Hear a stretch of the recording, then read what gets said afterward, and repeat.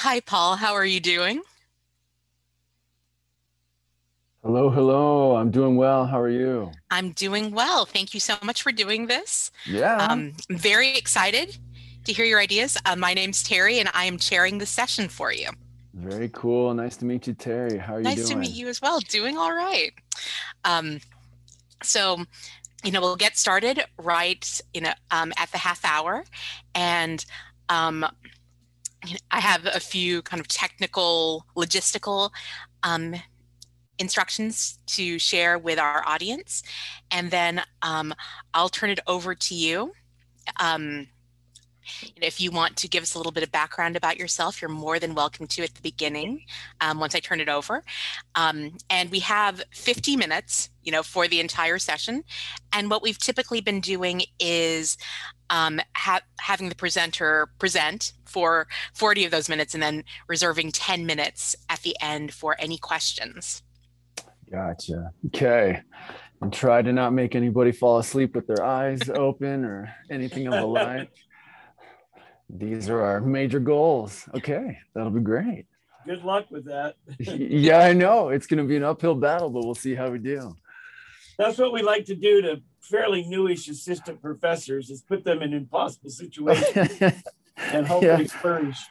Well, see, that's the thing though. Like with doing all of this through Zoom, we can pretend that there's a technological error and just like it all ends at 5 minutes in or whatever. So we'll be all right. We'll be all right. How have things been going for you thus far? I'm guessing you're running It's around all over. it's been a great day so far, but Terry can fill you in. The children's lit stand has been less attended, but they've been really good, I think. Yeah, Yeah, they've been amazing. They've been fantastic. very cool. The YA crowd, they don't want to come down to our level with the picture books. I don't know. 32 pages, all illustrated. It's kind of nice.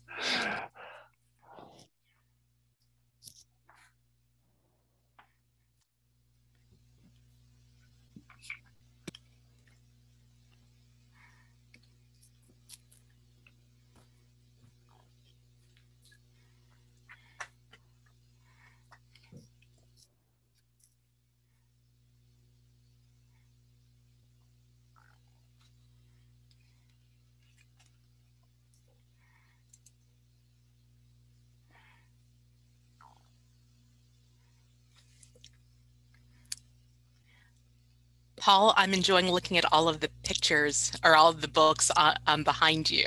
Yeah, I know. This is my domicile. This is a fraction of a fraction of a Yeah. fraction. This is the office here on campus.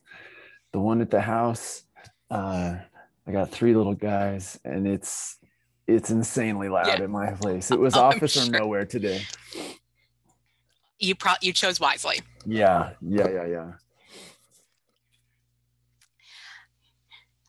One of my favorite books of the past couple of years is New Kid, which is right behind you. And Oh, so good. yes, and I love Class Act as well.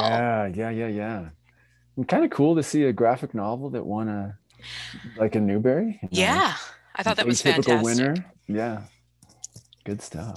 And I believe that there's going to be a third book I'm imagining you're in the right. series. Yeah. Because I got to go to a virtual event where Jerry Craft was speaking, and I think he said there was going to be a third one. So Oh, very eagerly cool. awaiting that. Very cool. I'm working on a little study right now with a friend where we're looking at the kind of the unique affordances and limitations of graphic novel adaptations of award-winning novels Mm. and kind of saying, what do these that the others can't and vice versa. That will be absolutely fascinating to look at. It would um, I don't know if you're familiar with Study and Scrutiny, the journal. No. It's an online open access journal focused on studies in young adult literature. Hmm. And we recently just kind of ended the call for a themed issue on adaptation in young adult literature. Oh, okay, very cool. Yeah, so adaptation is certainly has been on my mind a lot these days. Yeah, I'm sure. You're almost over it if you were the one editing a journal Yeah. this whole time. No, well, either fortunately or unfortunately, I didn't have to edit it. I'm in charge of the book reviews, Okay, and so we do academic book reviews as well as trade book reviews. sure. And I um, read a book on adaptation in young adult novels, and then interviewed the editors for study and scrutiny. So. Gotcha.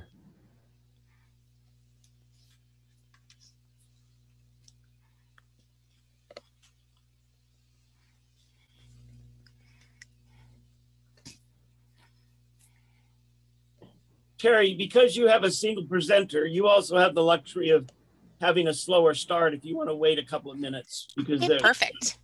So, and like I say, I'll bounce around, and we're recording this, Paul, so I can check and dock your pay if you screw anything up. So Well, that's what I was thinking.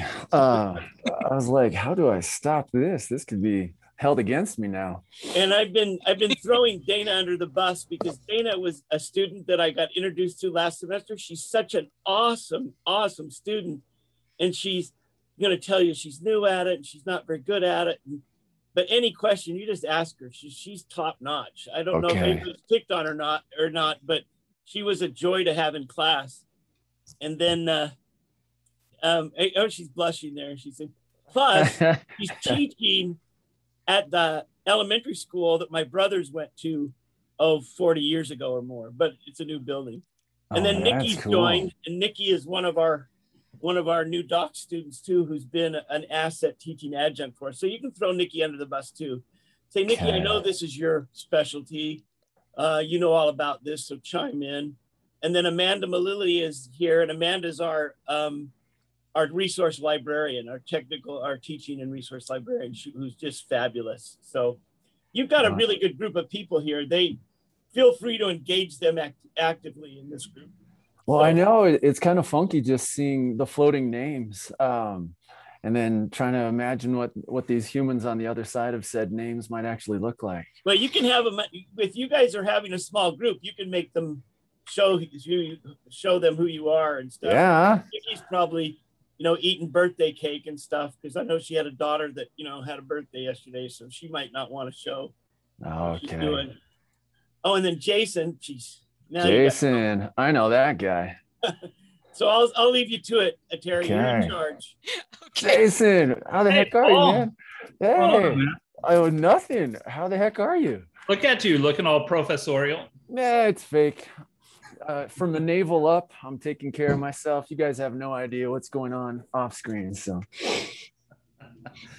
the life of a Zoom professor. Yeah, it's such a trip. It's so weird to to only cyberly connect with humans. Are you going back in the fall? Yeah, I think they've even started opening up for some summer classes are already having like a face-to-face. So I'm excited to be in rooms with people, and you can just remember what that's like. Me too. That's what the vaccines were for, right? Yeah, we're immortal. Hey, Renee is defending on Monday, and Jocelyn just cleared her proposal stage. So crazy. So crazy. I'm sure they'll both crush it. Well, it's good to see you. I look forward to your presentation. Yeah, we'll see if I can woo you and wow you. Here it goes.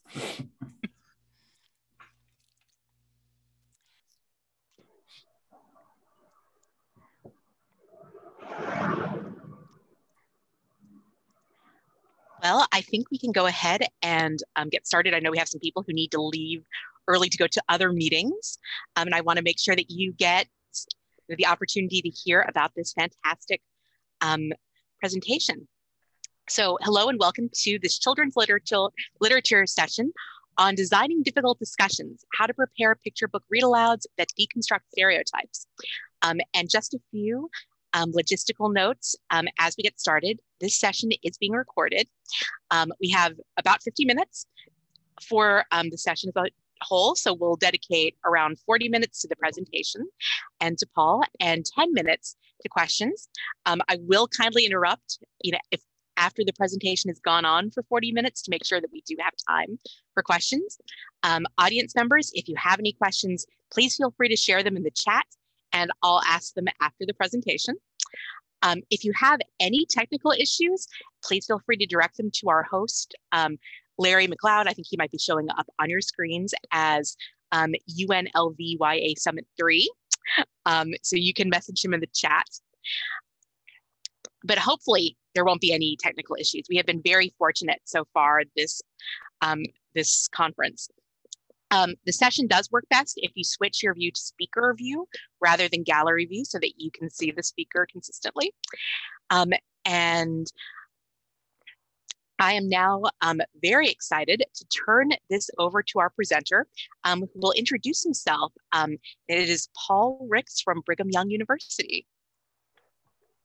Yeah, I have to turn myself on because you can't even hear anybody clap on the other side of things. And yes, I welcome, if I talk for 40 minutes and if I haven't shut it down volitionally, please step in. That sounds torturous to have to just put up with that. So yes, my name is Paul Ricks. I'm a professor here at BYU of children's literature.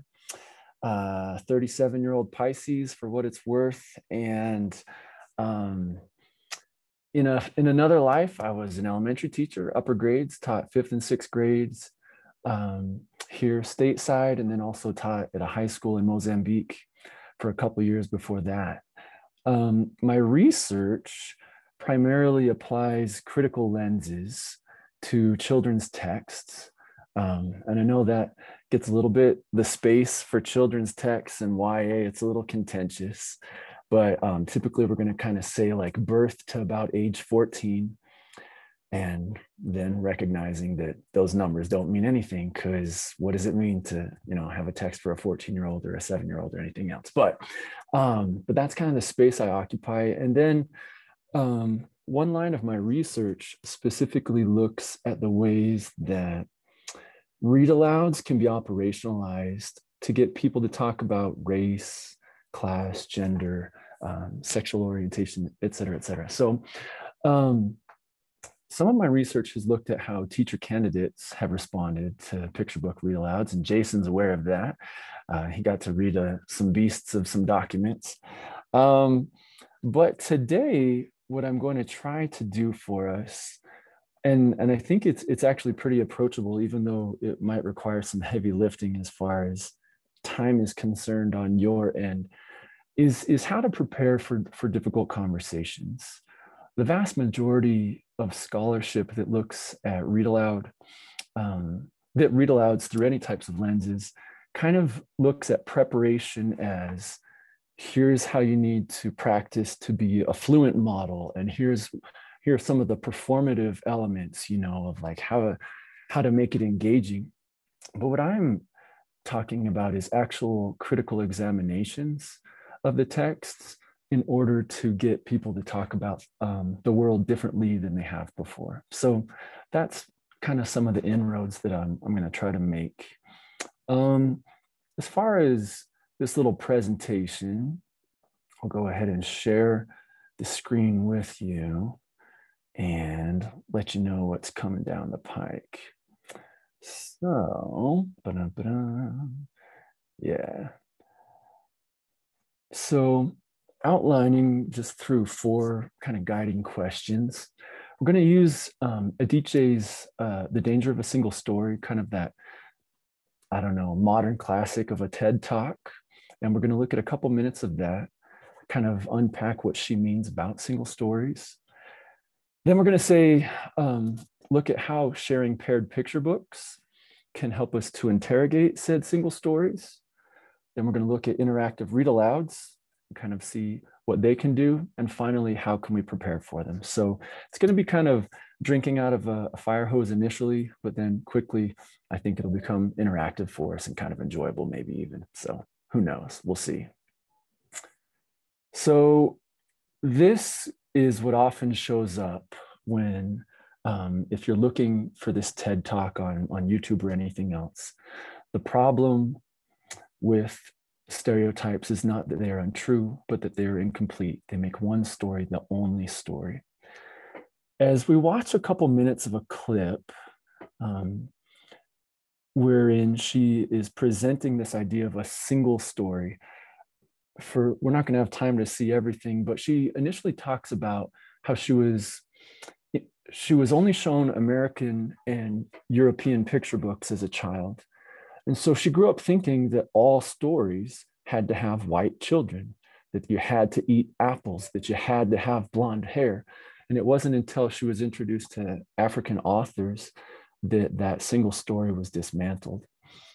As we watch it, though, what I'm thinking might be the most productive use of our time is to fire away in the chat any word associations we have with what she's saying. She's going to keep using the phrase, the danger of a single story. And any words that come to mind as we're thinking of her single stories that she talks about, let's just throw them in there. And as we do, I think we'll be able to start to unpack this for each other. So here we go, shall we?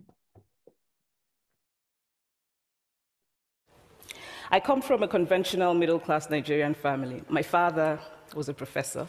My mother was an administrator. And so we had, as was the norm, living domestic help who would often come from nearby rural villages. So the year I turned 8, we got a new houseboy. His name was Fide. The only thing my mother told us about him was that his family was very poor. My mother sent yams and rice and our old clothes to his family.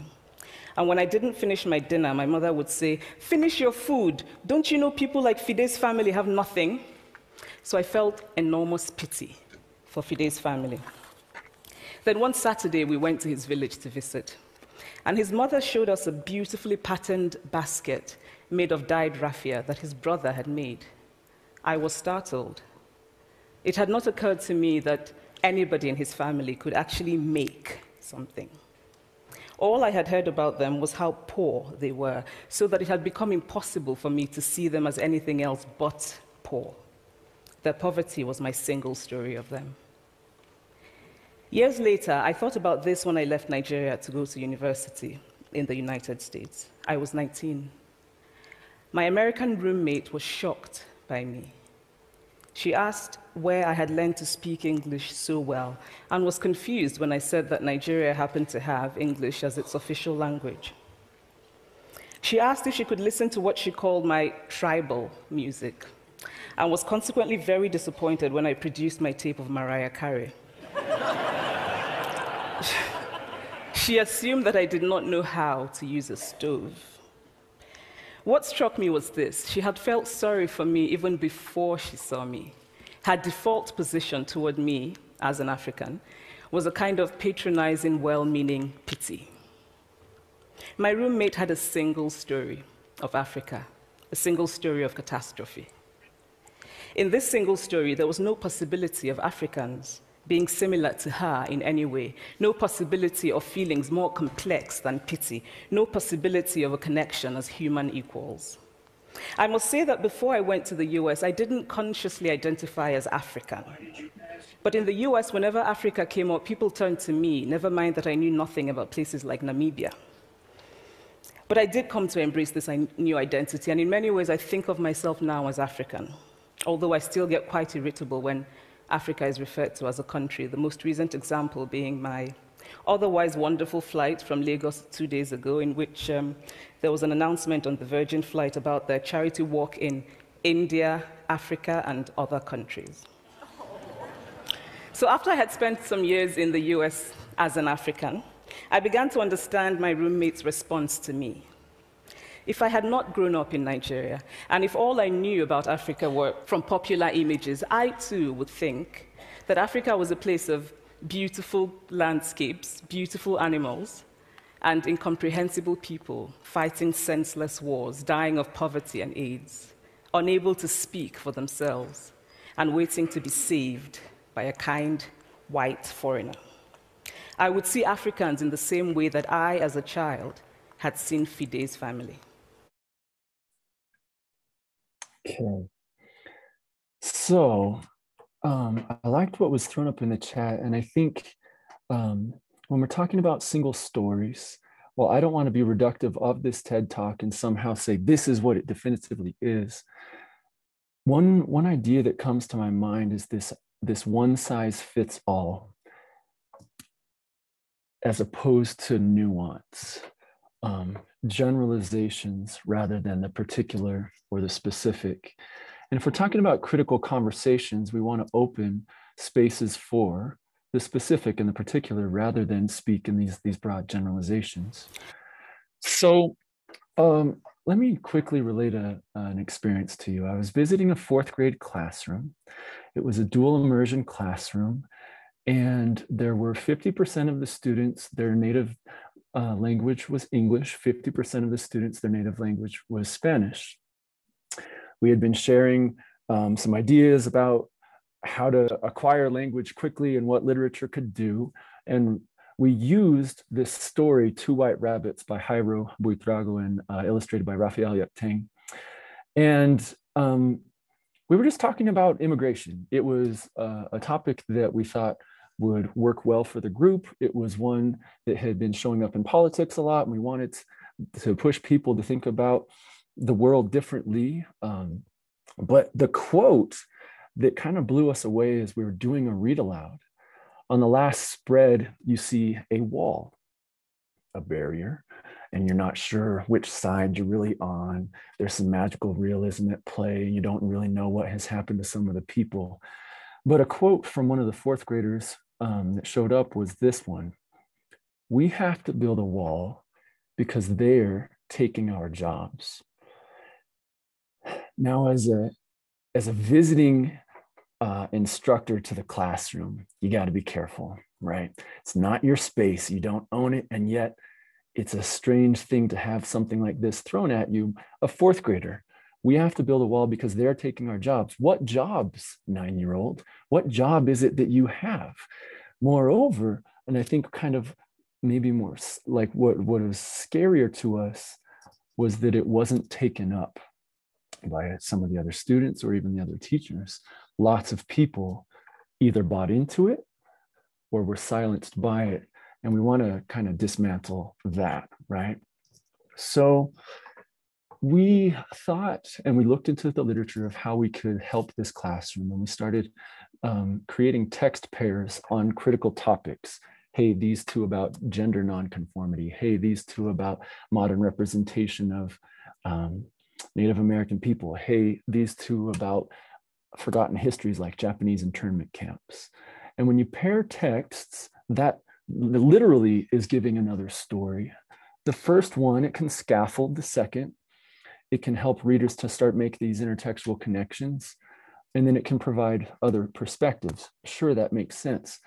But what we wanted was 2 stories that were in some ways very similar, in an effort to show students that just because a story is similar, that it can't be used tokenistically, that one can unlock the other, and that as we do, we can start to dismantle these single stories.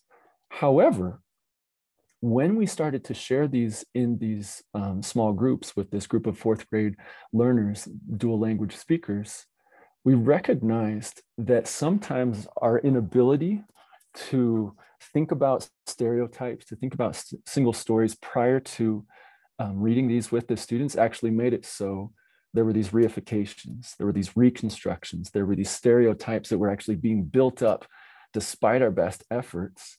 And therefore we said, hey, this is something that we probably ought to unpack. So a few colleagues and I that were working in that school set up a study, and I'll show you some of the things that we found, okay?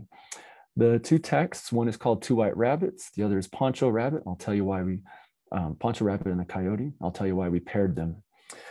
Similarities include that they are both penned by Latinx authors, created by Latinx illustrators. The central topics and themes, they're migrant tales of people coming to the United States. They have ambiguous endings. We thought that was an interesting space for open-ended discussion. Anthropomorphized animals, specifically coyotes, and we'll talk about that in a sec. Spanish language featured, and back matter with contextual information, okay? Differences, there are different genres, different illustrative style, different narrator voices. They're not perfectly the same, and that's really quite important as we want to expose readers to a wide range of texts. As far as what interactive read-alouds can do and how they can enhance critical conversations, the read-aloud lets students talk in a space that's safe, but it's still guided by a teacher, right? It's not just haphazard, it's not completely anarchistic. Instead, it is this guided discussion, but where student voices are elevated and on some levels breaking down hierarchies, right? Additionally, it values what students bring. So for those who buy into reader response theories, this can be very, very important, kind of from Rosenblatt type stances.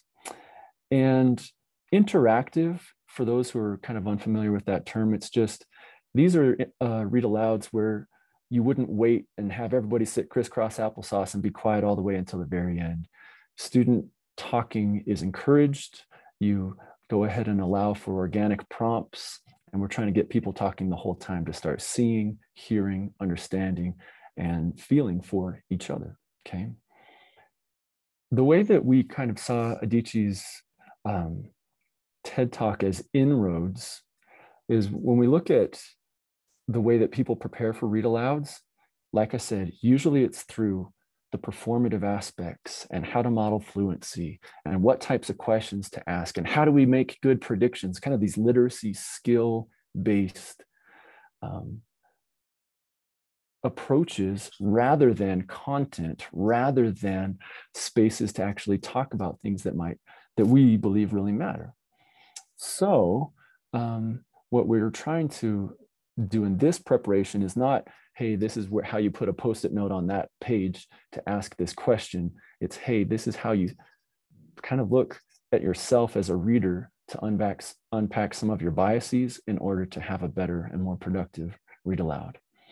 So the two questions that can guide your preparations, and while they come across as incredibly simple, I believe are actually pretty difficult if you'll go ahead and engage with them. So the first is, which single stories can be dismantled or deconstructive by pairing these texts, right? And which single stories can potentially be reified or reconstructed?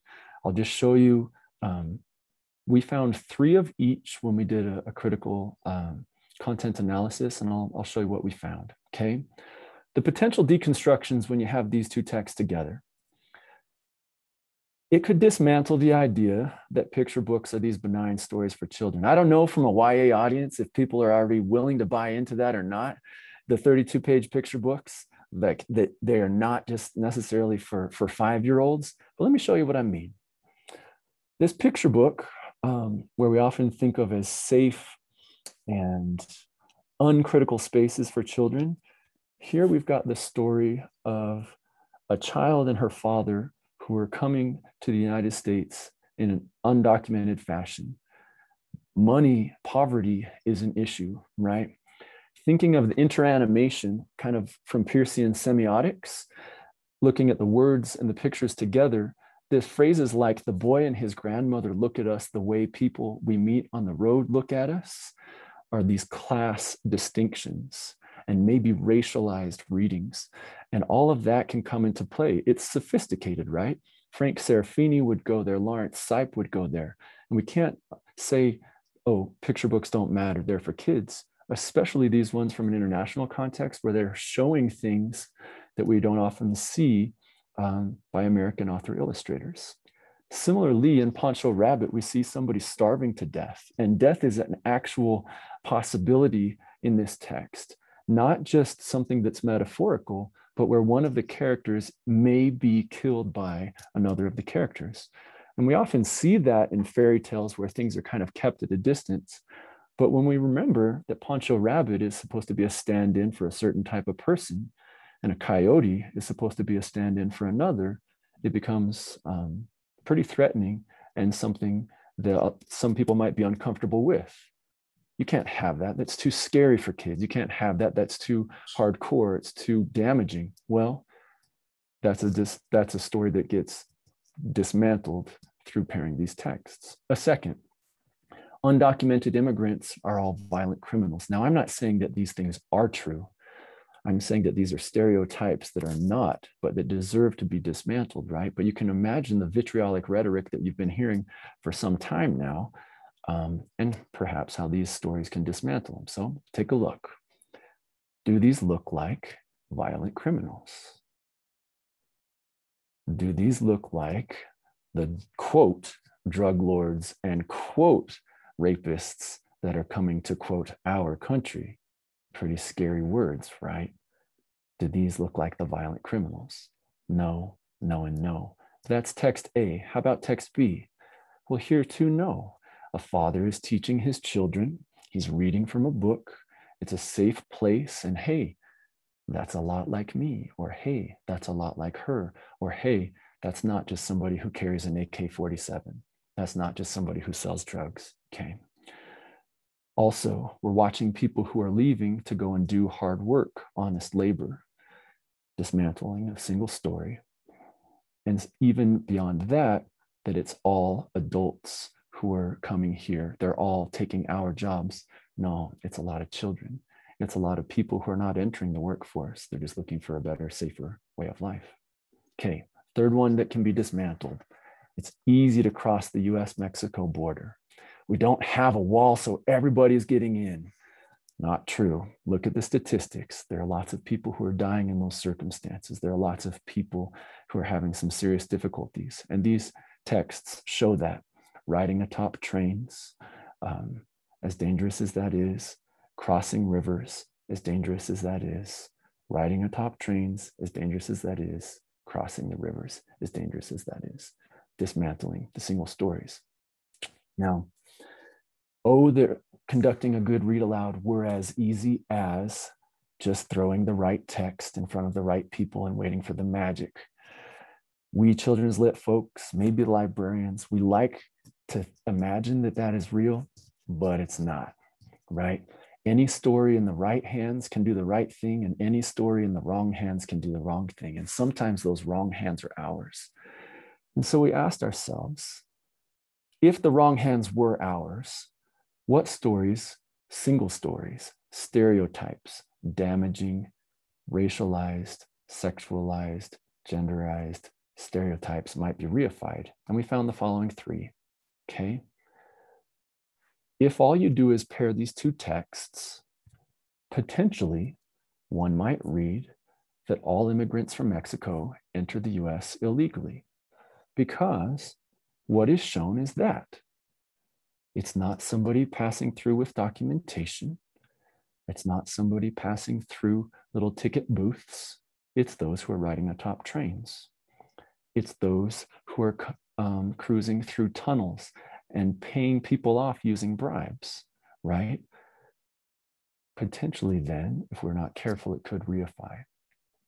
All coyotes are less than human. I'm imagining most people know what that term means, but it's the term given to those who lead people across a border. Oftentimes, almost always, you have to pay to do that.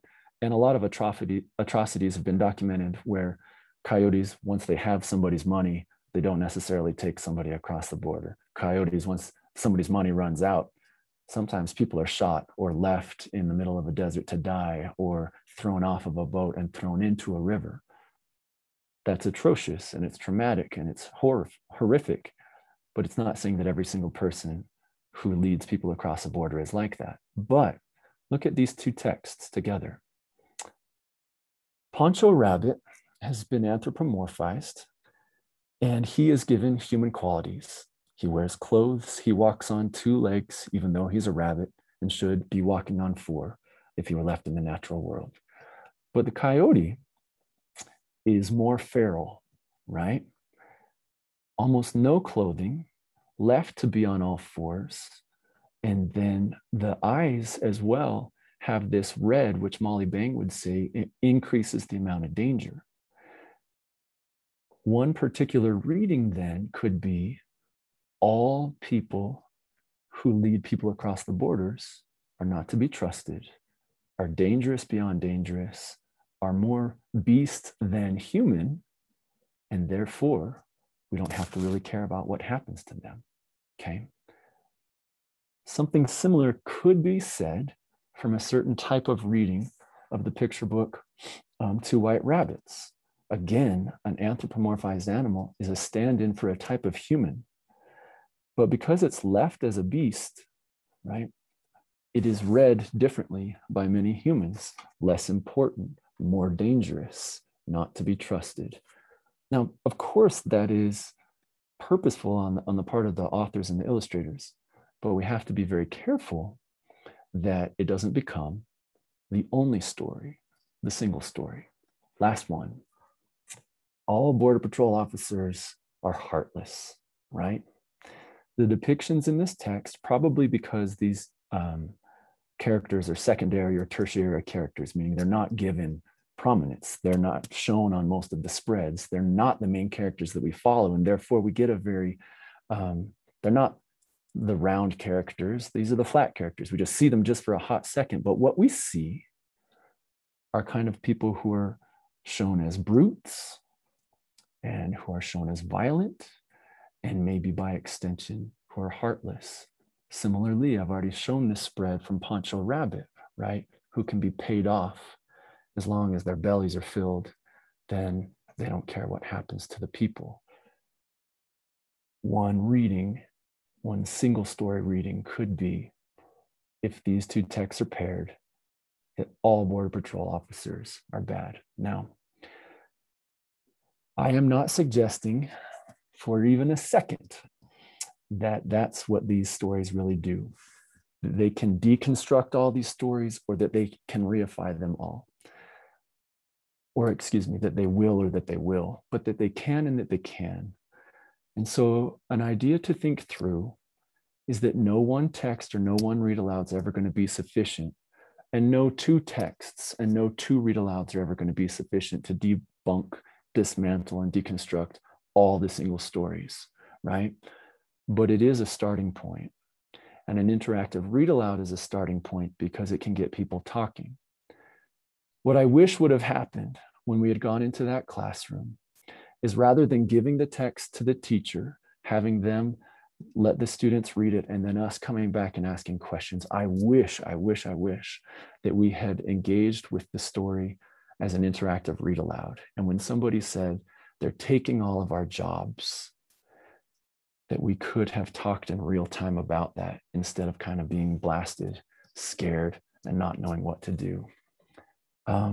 As you do your own critical analyses of texts and preparing for read-alouds, trying to look at your own biases, your own prejudices, you're probably going to find that there are going to be more questions than answers. I still think that's productive. I really do. And this last little piece, that planning read-alouds is important, but there's also a danger in over-planning them. We don't want to be so constricted and restrictive that we don't allow for the organic flow, right? That we don't allow for what really could be productive, which might be comments like the ones that were made, but actually talking about them afterwards. In a second, after some questions, if there are questions to be had, we can read a 4-page picture book together, and we can go through this together as we would preparing for a read aloud, which I hope you guys will join me in.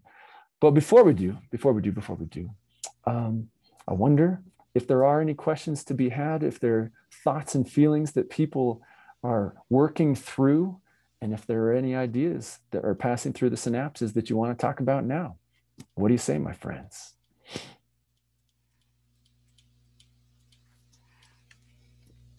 And if you have any questions, you are welcome to put them in the chat, or if you would like to unmute yourself and ask Paul directly, you are welcome to do that as well. Dangerous. It's in real time. What's going to happen?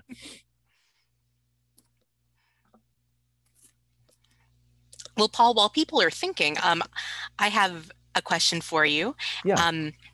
do you have any suggestions in terms of resources where people can find picture books that, you know, would allow for this sort of exploration and these conversations to take place? Yes, absolutely. So, well, a couple of different things come to mind. So, a lot of research has looked at the Caldecott and the Newbery as these are the books that we should all care about. But thankfully, gratefully, in the last 10 to 15 years, ALA, right, has all of these book awards that are specific to certain cultural groups. And there's burgeoning research in those areas.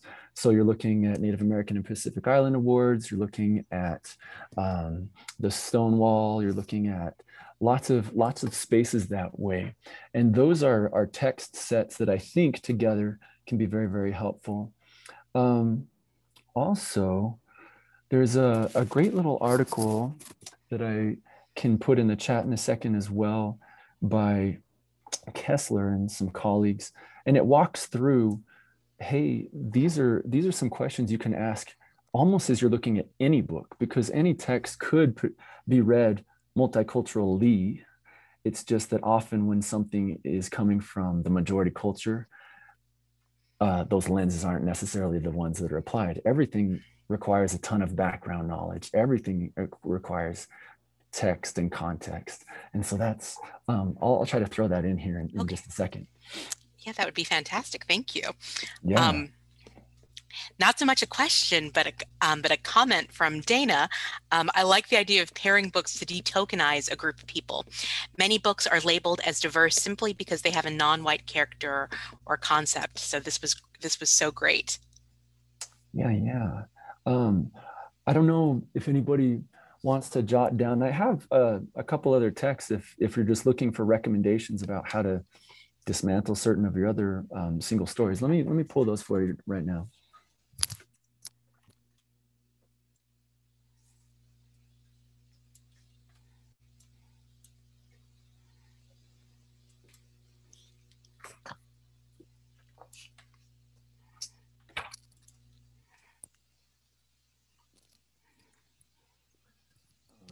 And afterwards, if you want to contact me, I can go ahead and give you these. We're using them for a more expansive study. A couple. The first is by Jessica Love. It's called Julian is a Mermaid, and this is a nearly wordless text.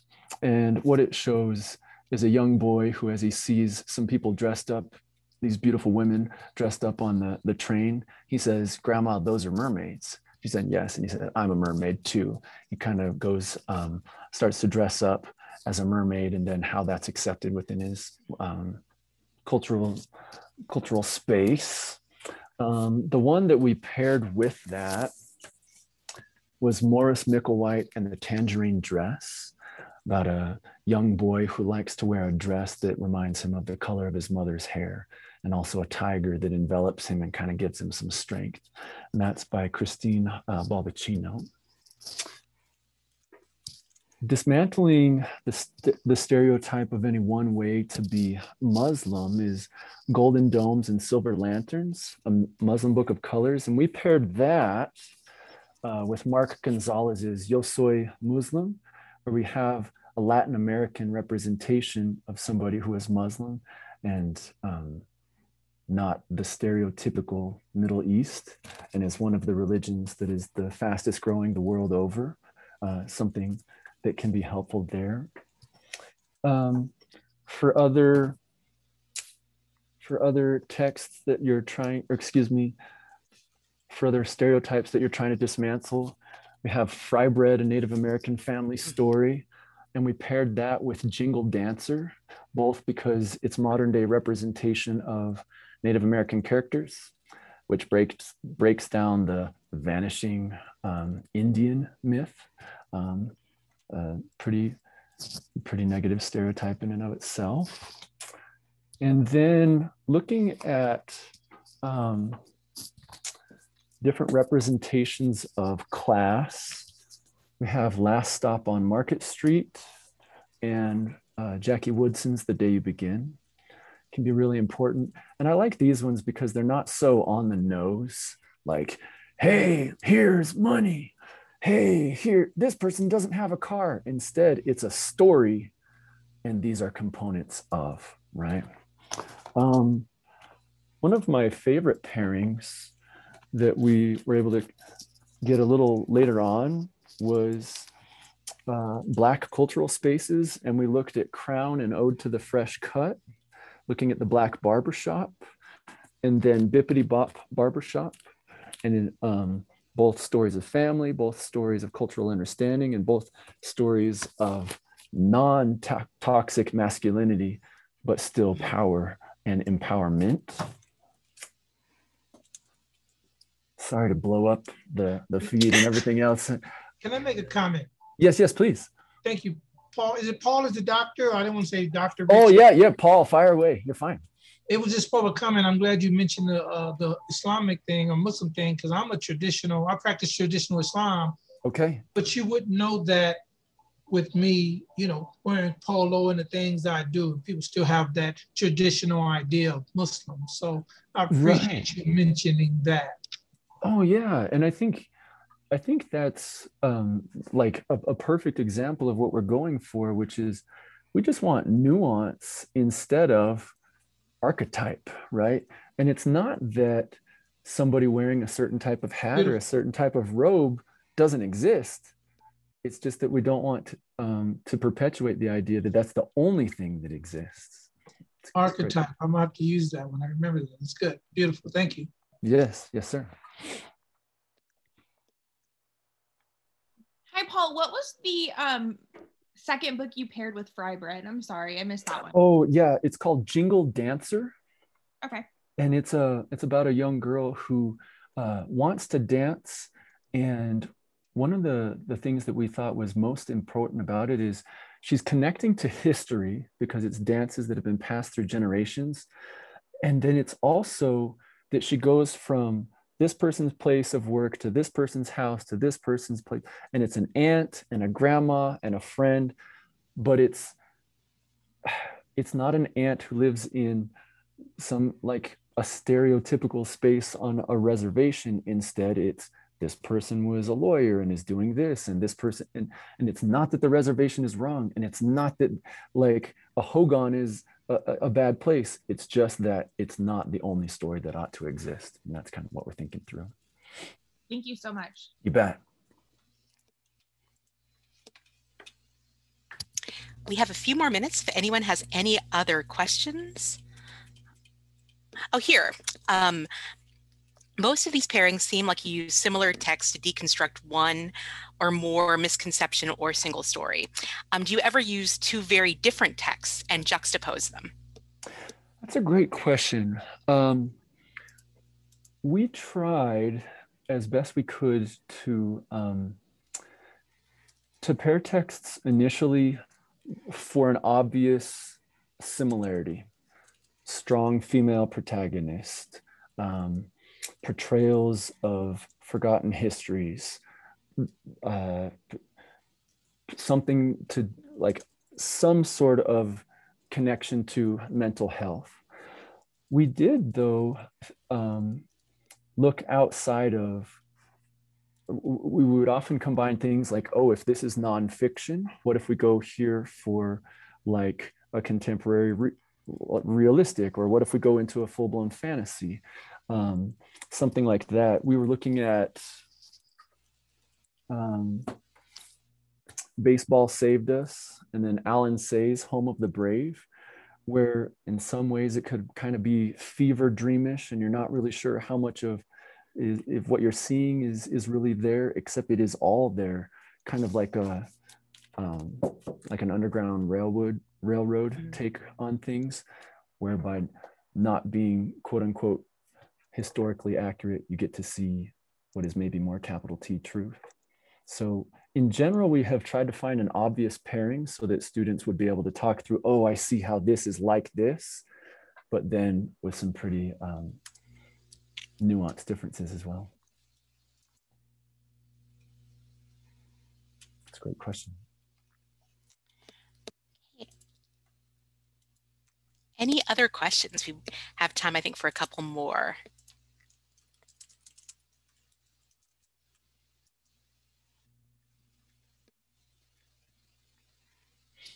It's okay. I do have this one little micro exercise if anybody's willing to engage. I realize it's late in the day, you've gone to other sessions, your brains might have already turned into scrambled egg, but just to show you that when somebody shows you what the single stories are, you're like, oh yeah, it's so obvious. And when you are shown like how they can deconstruct it or reify it, like, oh yeah, it's so obvious.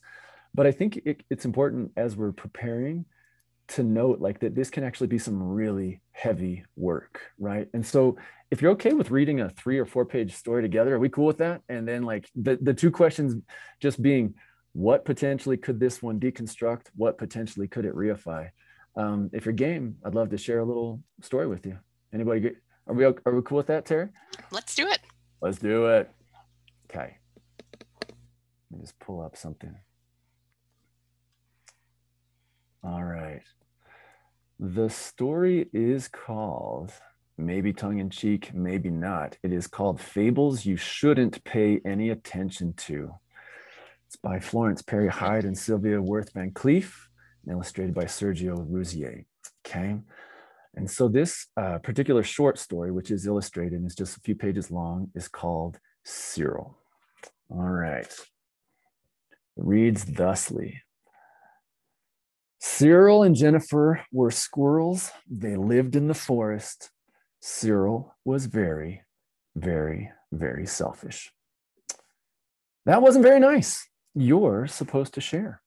Jennifer shared, but not Cyril. Hey, can I have some of your nuts? One of the other squirrels would ask Jennifer. Help yourself, Jennifer would say. Hey, can I have some of your nuts? One of the other squirrels would ask Cyril.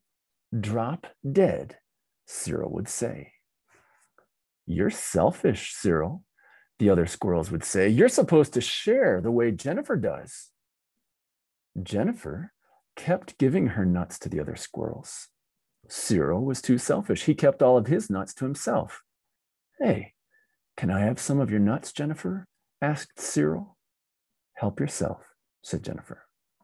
Winter came. Jennifer had given all of her nuts away. Hey, can I have some of your nuts? Cyril asked Jennifer. Drop dead, said Cyril. And she did.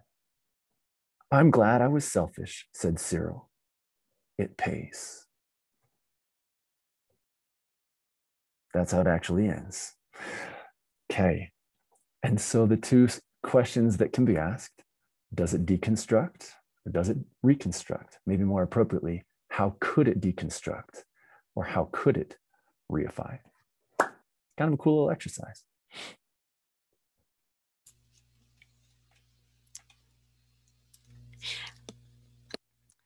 So Paul, are all of the stories in that book, I guess, of a similar vein? Yep, they're of a certain ilk for sure. And as you read, it brings a smile to certain people's faces and a frown to others. And you're wondering, I mean, it's also a really cool entry point into reader response, right? And what we bring to the story and what the story brings to us. Oh yeah, I like what Cheryl was saying there. That reminded me a lot of David Sedaris and his book Squirrel Seeking Squirrel. Yeah, that was good. Thank you. That was a surprise at the end. That made me laugh. Which could make for a good pairing, right? And maybe even a deconstructions and a reconstructions. Yeah.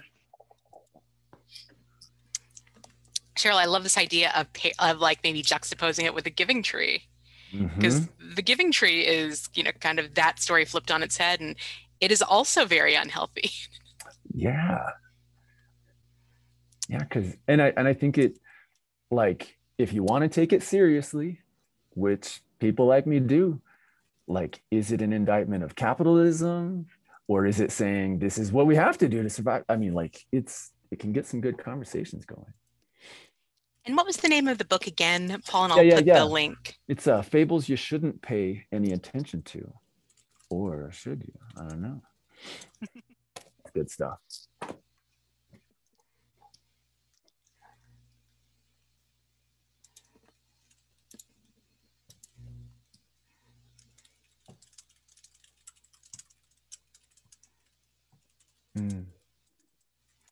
we have some comments in the chat about how this is the opposite of the ant and the grasshopper.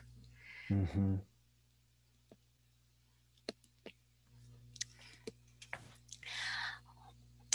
Well, I don't know if anyone has any final questions or comments for Paul, because we are almost out of time. Oh, here, what is fables you shouldn't pay attention to about? Yeah, it's a great question. So it's just a series of little 4-page stories, and they're all kind of like that. One person is saving up for a bicycle, and this is what happens to them. One person is walking through a field. A raindrop is anthropomorphized and given some human qualities, and what happens to this raindrop.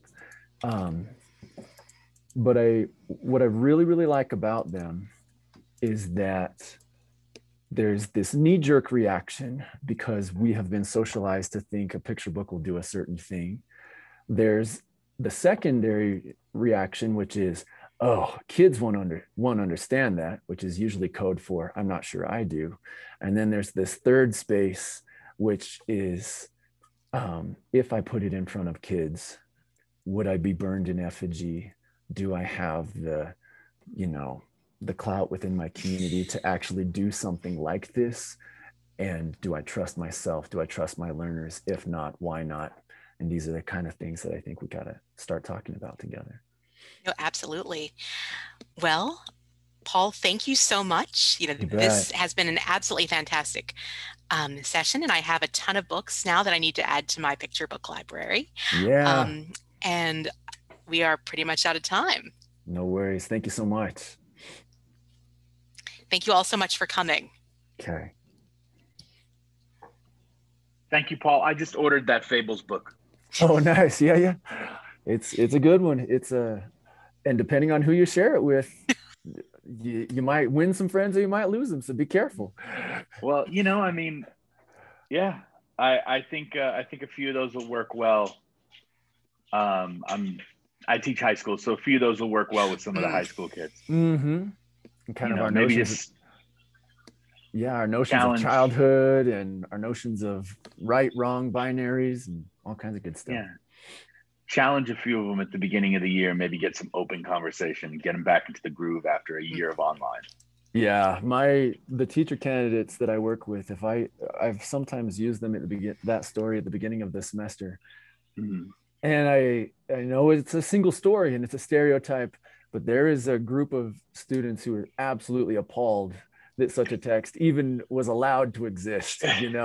How dare they ruin these pure little sources of strength and just goodness. I'm like, I think they might be more resilient than you give them credit for. They've seen a lot of stuff.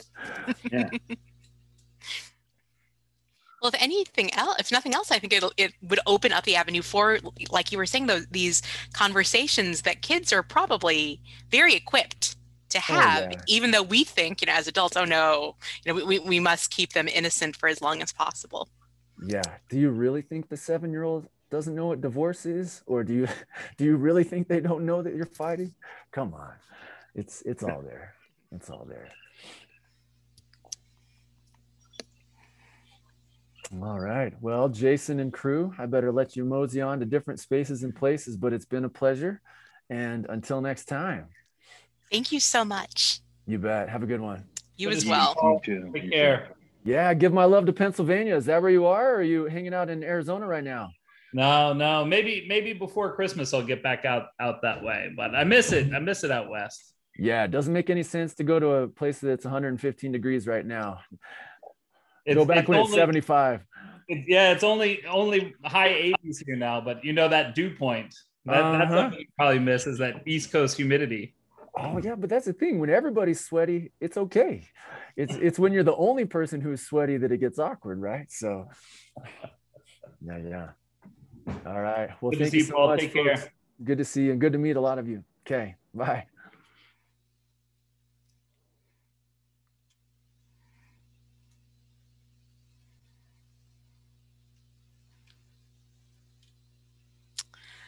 Larry, thank you so much. It has been a pleasure working with you this afternoon. Yes, hope to see you again tomorrow. Yes. Have a great rest of your day. Yes, you too. Thank you. Thank you all. I'm going to shut the room now. Okay.